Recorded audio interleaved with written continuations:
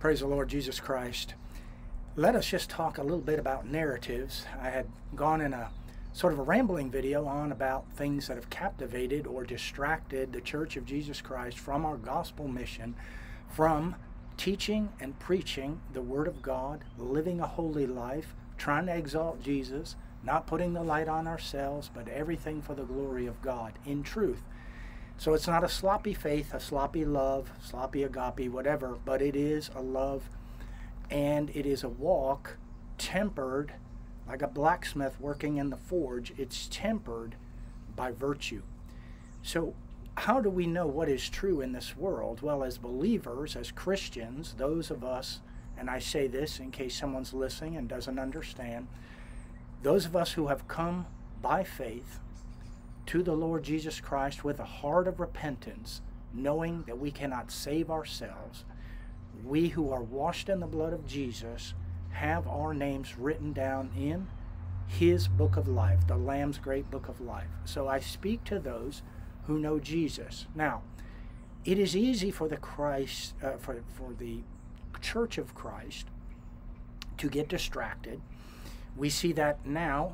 If we can just tune out the noise of all of these things, these issues going on, and get back to the signal, which is the divinely Holy Ghost written Word of God. Don't let any man, anyone, rob you of your faith in the Word of God, especially these who are highly titled and accredited and academically approved and all of that. Certainly nothing wrong with going and learning a whole lot about your subject.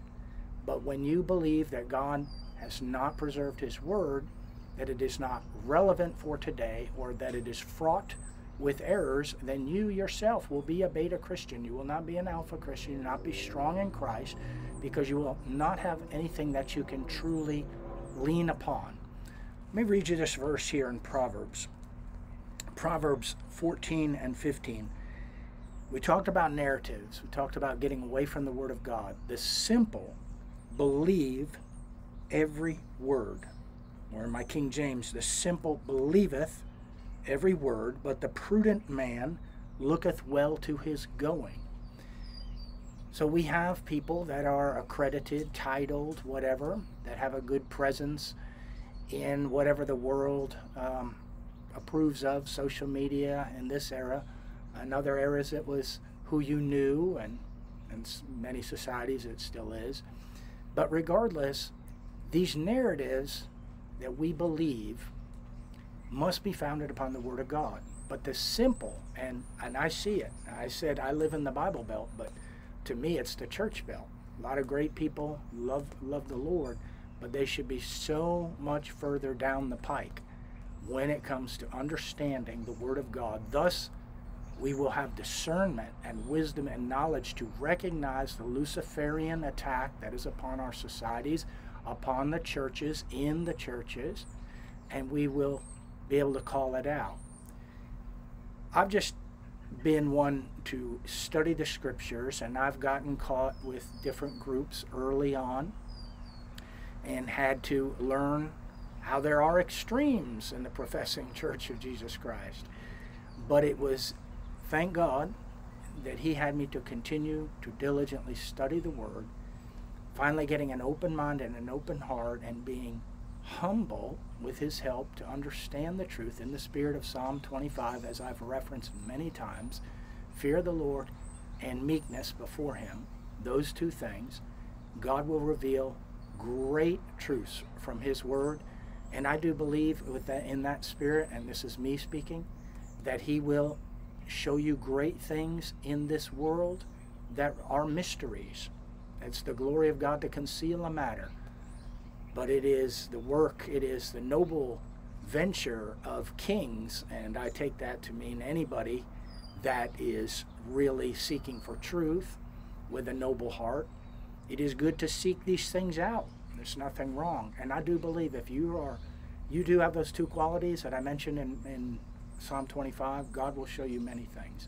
Now, the Church of Christ has gotten away from the Word, obviously, in many respects. I'm not talking about the denominational differences although it's pretty abundantly clear that men and women who have grown up in a church or have become Christians later in life and then went into a church, that they get taught a certain spin on the Bible, a certain doctrinal viewpoint, whether it's Calvinism, extreme free will, a mix somewhere in the middle, different views on eschatology or prophecy, maybe different views on creation, the age-old New Age theory and all of this. I'm not going to get into that on this video, but it is disappointing, and I was one of them as a young Christian, that we think that we have a lock on truth because the people that we are, going to church with, they love us, and we've learned this, and we think that thus we are the ones. We've arrived, and everybody else is somewhat in error. Well, of course, that's not true. And it is through diligent study of the Word of God with a humble heart, trying to wipe the slate clean of all doctrinal viewpoints, and it is so hard to do it. But whenever you pick up the Word, it's like Jesus said, they that come to the kingdom of God must come as little children. And that's how I certainly believe that we come before the Lord Jesus Christ and His Word. We come before Him as little children, and thus He's going to show us things. When your discernment and your wisdom, I certainly need a whole lot more wisdom, but when your discernment is sharper as a Christian, then you will be able to see these things. It will be so blindingly obvious that you'll want to just stand up in church and say, do you not understand this? And do you not? And I'm talking about major issues, major themes and narratives that are being pushed. So this message is not to criticize Big Eva, okay, which is just a little way of saying big evangelical churches. It's not to criticize pastors, although I certainly have, but I always have said God has his faithful ones out there. Thank God for that. But it is to point out that you and I, we need to be aware. Matthew 24 speaks about it. Jesus says, be not deceived. Be not deceived. Not just be not deceived about who is Christ and what is the way to eternal life. Who is the way to eternal life? But these narratives that have come in and taken us off of the work of God, and don't think for a second that Satan, now that he's lost your soul, is not going to continue to dog you in your life to get you to do anything but pray, but read the scriptures, but fellowship, but witness, but testify and serve and intercede for others. Big part of that. I try to stress that, interceding for others in prayer, not just for saved, our brothers and sisters, but for those out here in this world trying to make our societies better. So Satan's very much into that. Now I'm probably getting a little long on this video, so I'm going to go ahead and hit some scripture. Many Christians, if we would realize that yes, God's in control, but we've got a job here. I have people around me that say, relax, brother, God's in control. Oh, I know He's sovereign. But if you're using that as an excuse, and some of them are, in fact, most of them are, to not be concerned and not be serving and striving, then they're in disobedience to the Word of God. Occupy till I come, Jesus said. Be the salt and the light. Take dominion. Bring into submission everything that we can to the ways and the name of Jesus Christ. But here's what the Scripture says in Psalm 12. The words of the Lord are pure words. Psalm 12, verse 6. The words of the Lord are pure words, as silver tried in a furnace of earth, purified 7 times. Thou shalt keep them, O Lord. Thou shalt preserve them from this generation forever. And Hebrews 4:12, for the word of God is quick and powerful. Powerful.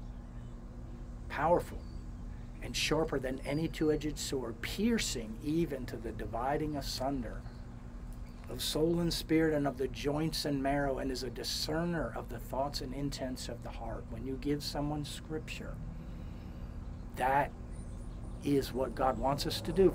Faith comes by hearing, and hearing by the Word of God.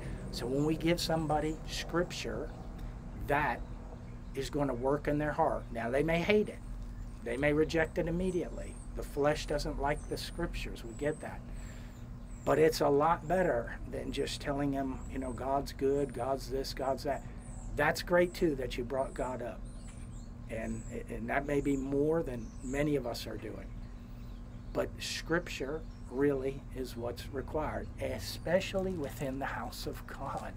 So that if we would study and know the Scripture, we would not fall, as this simple man does here in Proverbs, to believe everything, to follow false narratives. Yeah, I was going to get into something that was said to me the other day that I'm still shaking my head over. The zeal of some of these false narratives that are not commanded us in Scripture is absolutely incredible. I don't know if I should get into it because I kind of touched on this before in my last video. But let us be strong in Christ. Let us, as it says in Ephesians, take the full armor of God. And what is that last piece of armor? Well, it's actually the only offensive weapon. Taking the sword of the Spirit, which is the Word of God. And I love this, and I'll leave you on this. Ephesians is speaking about husband and wife relationship. But then here in Ephesians 5 and 26, it says, well, in 25 it says, Christ also loved the church and gave himself for it, that he might sanctify and cleanse it. People say, well, I'm in Christ, I'm a new creature. That he might sanctify and cleanse it with the washing of water by the word. We are still in the flesh. I know what Romans says, that we're in the Spirit, because we have the Spirit of Christ, but as Paul also said in that same book, we are battling against the flesh daily. We need the Word of God. We need our private devotions. We need to hear the Word of God. We need to hear different perspectives, different emphases on doctrine. But when you know the Scriptures, you're going to be able to discern and call out. And I wish people would do this, especially for the younger Christians, not younger in age, but younger in the Lord, to point to them, don't finance this false narrative. Don't push this out there. We have enough with living a holy life and serving Jesus Christ and being faithful to the gospel mission than to get caught up with all that noise. We've got a very specific signal. And if we would get into it, we will overcome.